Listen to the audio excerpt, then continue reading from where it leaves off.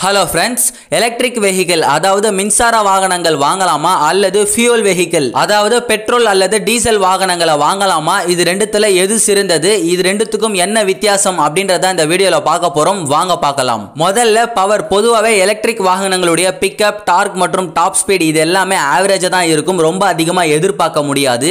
ஆனா பெட்ரோல் அல்லது diesel வாகனங்களுடைய பிரேக்காஸ் power, dark மற்றும் டாப் ஸ்பீட் இது எல்லாமே எலக்ட்ரிக் வாகனங்களை விட அதிகமா இருக்கும். ரெண்டாவது வாகனத்துடைய ரேஞ்ச். பொதுவா எலக்ட்ரிக் வாகனத்தை ஒரு முறை சார்ஜ் பண்ண ஆவரேஜா 80 ல இருந்து 100 கிலோமீட்டர் பயணம் செய்யலாம். ஆனா எலக்ட்ரிக் வாகனங்கள்ல லாங் டிரைவ் போக முடியாது. காரணம் என்னன்னா, பேட்டரி காலி ஆயிடுச்சுன்னா மறுபடியும் பேட்டரியை சார்ஜ் பண்றதுக்கு அரை மணி நேரம் அல்லது 1 மணி நேரம் மேல வெயிட் பண்ண வேண்டி இருக்கும். பட் எலக்ட்ரிக் வாகனங்களை சிட்டிக்குள்ள தாராளமா பயன்படுத்தலாம். இதுவே பெட்ரோல் மற்றும் டீசல் வாகனங்கள்ல இந்த பிரச்சனை கிடையாது. சிட்டிக்குள்ளேயும் பயன்படுத்தலாம், லாங் டிரைவும் போகலாம். ஒருவேளை லாங் டிரைவ் போகும்போது பெட்ரோல் தீர்ந்து போனா நிறைய இடங்கள்ல பெட்ரோல் பம்ப் இருக்கும். சோ ஈஸியா பெட்ரோலும் ஃபில் பண்ணிக்கலாம். மூணாவது மெயின்டெனன்ஸ் அதாவது பராமரிப்பு. பொதுவா எலக்ட்ரிக் வாகனங்கள்ல மெயின்டெனன்ஸ் கம்மியா இருக்கும். ஒருவேளை பேட்டரி போயிட்டாலோ இல்ல மோட்டர்ல ஏதாவது ப்ராப்ளம் வந்தாலோ நிறைய காசை செலவு பண்ணி புது பேட்டரி வாங்கணும் அல்லது மோட்டரை ரிப்பேர் பண்ணணும். இதுவே பெட்ரோல் அல்லது டீசல் வாகனங்களை மெயின்டைன் பண்றது ஈஸி. உதாரணத்துக்கு கார்பரேட்டர் கிளீன் பண்றது, ஏர் ஃபில்டர் சேஞ்ச் பண்றது, ஸ்பார்க் பிளக் கிளீன் பண்றது, இந்த மாதிரி சின்ன சின்ன செலவுகள் தான் இருக்கும்.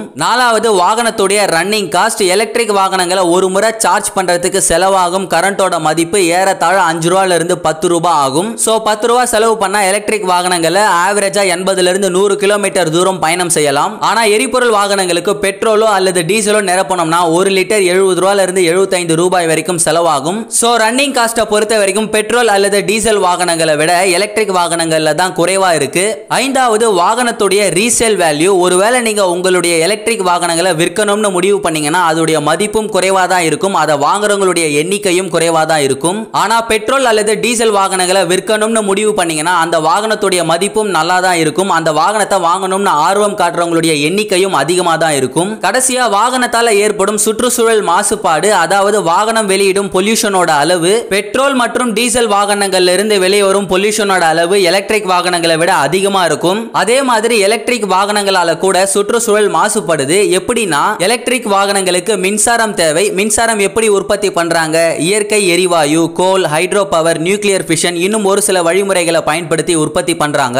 சோ மின்சாரம் உற்பத்தி செய்யும் போதும் சுற்றுச்சூழல் மாசுபடுது. ஆனா பெட்ரோல் மற்றும் டீசல் வாகனங்களிலிருந்து வெளிவரும் பொல்யூஷனோட அளவை விட எலக்ட்ரிக் வாகனங்களை பயன்படுத்துறதால ஏற்படும் பொல்யூஷனோட அளவு குறைவா தான் இருக்கு. கடைசியா எலக்ட்ரிக் வாகனம் சிறந்ததா இல்ல பெட்ரோல் அல்லது டீசல் வாகனம் சிறந்ததானா? ரெண்டுமே சிறந்தது தான். ஆனா ஒருத்தரோட பயன்பாட்டுக்கு ஏத்த மாதிரி வேறுபடும். நீங்க சிட்டிக்குள்ள மட்டும் தான் ஓட்டுவீங்க, லாங் டிரைவ்லாம் போக மாட்டீங்கன்னா எலக்ட்ரிக் வாகனம் உங்களுக்கு கரெக்டா இருக்கும். இல்ல ப்ரோ, நான் சிட்டிக்குள்ளேயும் ஓட்டுவேன், லாங் டிரைவும் எப்பயாச்சும் போவேன் அப்படின்னா உங்களுக்கு எலக்ட்ரிக் வாகனம் செட் ஆகாது. கண்டிப்பா உங்களுக்கு பெட்ரோல் அல்லது டீசல் வாகனம் தான் கரெக்டா இருக்கும். நன்றி.